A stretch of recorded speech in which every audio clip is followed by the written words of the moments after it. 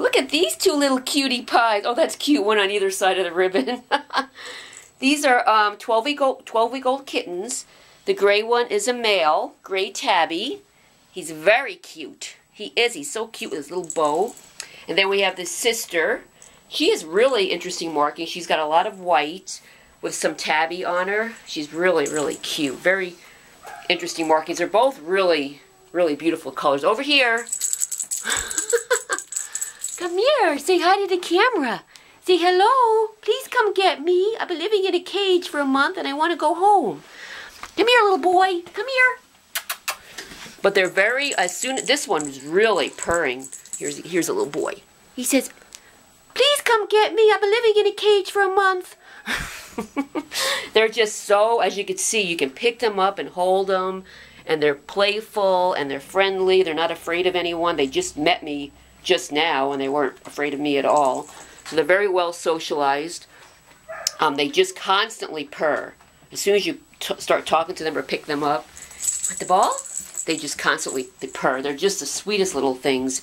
And June is Adopt a Shelter Cat Month. So we're giving special rates for adopting more than one. So they would be great if they could go together because they've been living here since they were, I think, 8 weeks. So they've been in a cage together for like a month now. So they're pretty attached. But I mean, we understand if you can't adopt them both.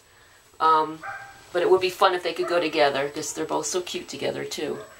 Yes. So we got the little girl.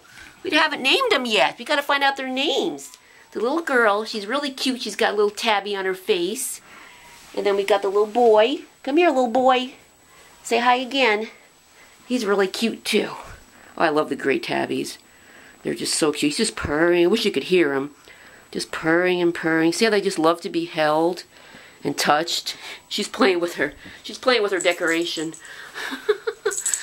They really are perfect kittens because they're just friendly, lovable, affectionate, playful. I mean, they just would be fun to have each other because then they can kind of entertain each other, so.